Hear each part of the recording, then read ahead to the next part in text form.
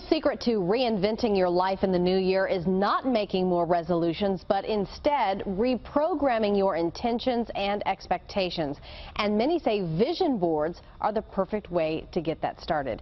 I'm joined this morning by Marshawn Evans. She is the founder of Me University and the Launch Your Dreams Tour, and also the author of Skirts in the Boardroom. Good to see you. Hi. I hear this is your first time. It is. I've never heard of it. We'll get to that in just a second. But I want to know, why is it? Because so many of us set resolutions for the new year, and yet we struggle keeping those resolutions. Why is that? Well, you know, resolutions, I think, have good intentions, but they don't have the right foundation.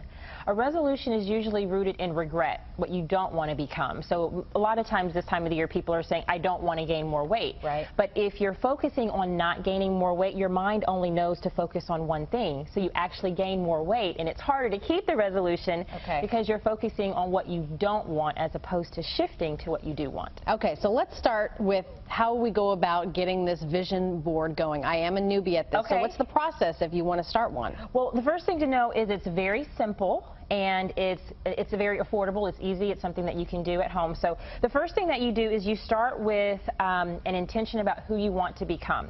And what I want to encourage people not to do is to go straight into cutting out pictures and creating this visual expression of themselves until they first get it clear in their mind who they want to become. Okay. So I really recommend starting out with 5 areas of your life. We want to focus on love. Love. We want to focus on ourself. Ourself. Our health. Health. Our wealth. Well, and what's the last one? And then also our overall life. Overall life. So we start with just our magazines at home. Yes, it's so easy. You can take some of these magazines are magazines that have been laying around. Some of them are even catalogs from department stores. So you just start with some magazines that are laying around the house. You can get them from your local grocery store. Okay. You can also get them from a half-price books or someone who's just getting rid of them because they can be treasure trove inside. And so you're saying basically the things we want to become, we put on a board like you have over here. And if we concentrate on those things enough, they'll come to fruition. Well, yeah, so here's the psychology behind all of this. The idea is that instead of a resolution, you want to set an expectation and a clear picture of who you want to be, what you want to do, and what you want to have. Okay. And so in each of those 5 areas, I call it the Fab 5 when we're talking about love and self and career, you want to set the intention really clearly and really get your mind in the right place. So even before we get right to the boards, you also want to have music playing that's inspiring, that gets you to open up, that removes all of the doubt and the worry, that puts you in a really good mood. Okay. And then the last thing that I recommend before people start cutting is to say affirmations in each of those areas as well.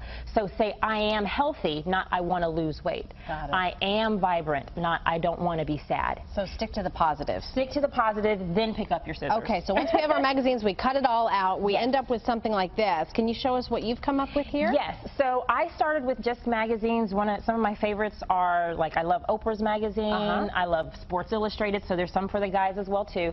But you just flip through and you find images that speak to you. And the images don't have to mean anything to anybody else except for you. Okay. So this one, for example, is what I call a self board, where you're solely focused on who I want to become, what I want to have, what I want to do. So these are all affirmations that speak to me. So I'm a speaker.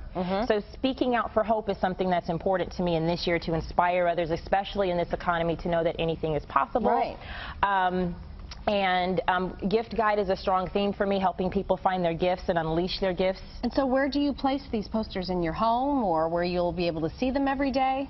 What should people do? That's a great question, because and a great point, because you don't want to put this in a place where you won't see it. Right. You see, the mind is more able to make things happen if it can see it on a regular basis. So this is part of reprogramming, is putting your vision board in a place where you can see it. So if that's in your office, if it's in your bedroom, if wherever that is where you're going to see it regularly. Every day. We have about 30 seconds left, but I wanted to get to this poster too. Now, this one was on self. Which one is this one? This one is on money and business. Money and business. So I'm an entrepreneur. I believe you should also always put yourself on your vision board.